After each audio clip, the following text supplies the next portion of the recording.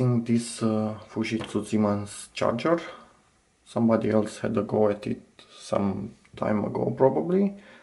They patched up the middle cable, but it seems it's not working again, so that clearly broke, and as you can see it doesn't really look good.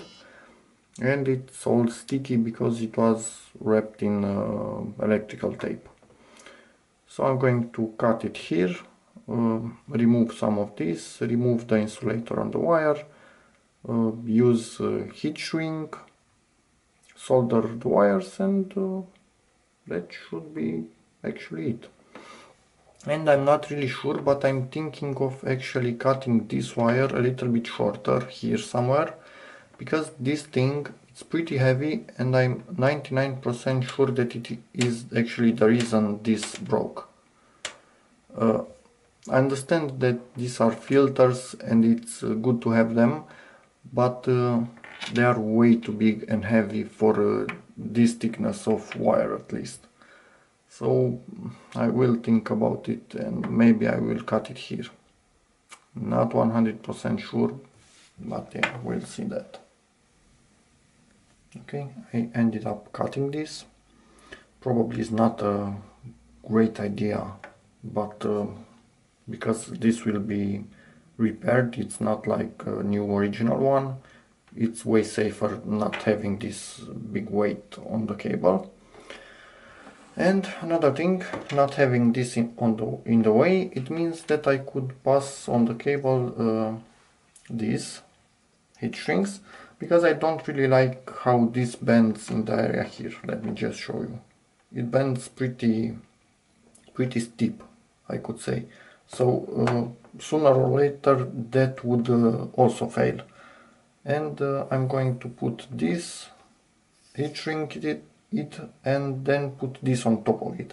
That will force the cable to start bending here somewhere, not exactly at that point. Hopefully that will prevent a future problem. So let's do that. Okay, this seems to be working perfectly. As you can see, this will not bend in that area, and this will actually do what it's supposed to do. Release the tension on the wire and bend itself slowly. So that is pretty good. I'm really happy about it. So this will not become a problem in the future. At least not in the near future. Maybe after 3-4 years, yeah, it will break here also. Who knows?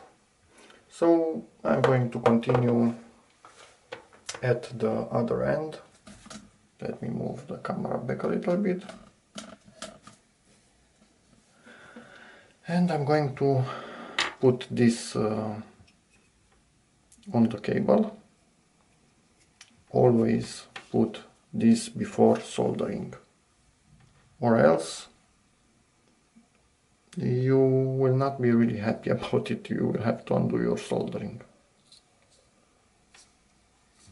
And I'm going to search for a thinner one that will go over this cable. The wires are soldered in place. Make sure there are no sharp edges. I usually file them down, because if any sharp edges remain, in time they will cut through this heat shrink and create a short with the outside wire. If you file everything down, it's really smooth, it cannot cut through this, you are set. Next, there are two heat shrinks here, one on top of the other. I'm going to put them in place, heat up everything, solder the other one, and put a ton of heat shrink on top of that. Heat shrink number 1 finished. Now a longer one will go on top of it. Right about here. Hopefully the camera stays focused.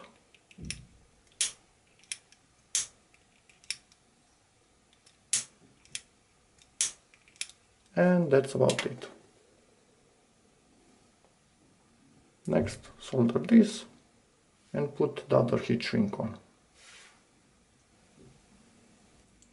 The second wire soldered, but I misjudged the heat shrink a little bit, so I need to stretch it so it will go easily. Do not force it on top of this, because you could move the one in the bottom, although it doesn't really happen that often. It's better to stretch it with a screwdriver or something. So now it will probably go on top of that one way easier. So let's see.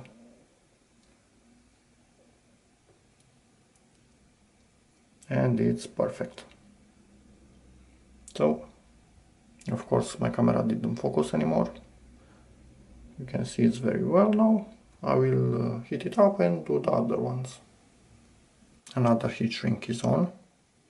You could say I could leave it like this, but look what happens here. When you bend it, it bends here the most, so that is pretty bad, and it will break in time again here. So now a ton of other heat shrinks, let me just get them here, come into play. And I think I have another one. I always try and put what I think I will use, and maybe one more if I need it. I can cut the other one and I use this longer. I have an option, so I don't undo everything and start over. And of course, while doing this, it really helps having this thing to keep your wires in place, and a ton of different diameter heat shrink. So let me continue. And this is how the final thing looks like. Not the prettiest in the world, but way smaller chances of it ever breaking. You can see the way it is bending, not stressing everything, it's progressive. And here also. So yeah, we are pretty good. And I forgot to tell you at the start of the video, whoever worked on this cable the first time also opened this up. Probably it was also something damaged inside, and they used electrical tape to close it, and just a bit of glue somewhere around here. So I removed the electrical tape and put a ton of glue everywhere, so this is completely sealed everywhere now. So yeah, and now let's give it a quick test. The battery on this laptop is 91%. Hopefully you can see. Let me zoom in.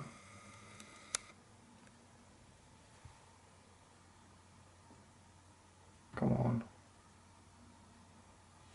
Okay, and plugging in the charger. It switched to, if it could actually show me something, but yeah, charging, and the charging light is on. No matter what I do to these two things, it will stay on. Let me unplug it, plug it back in, and yeah, that's about it. So this is how you fix cables in laptop chargers. Or you could buy a completely new cable, but in my opinion those are pretty crap quality. These original ones have better connectors on them, so for me it's better to try and fix them for as long as I can before I switch to the cheap stuff. So yeah, that's about it. Thanks for watching. As always, check out my other videos, like, subscribe, comment, and see you in the next one. Bye.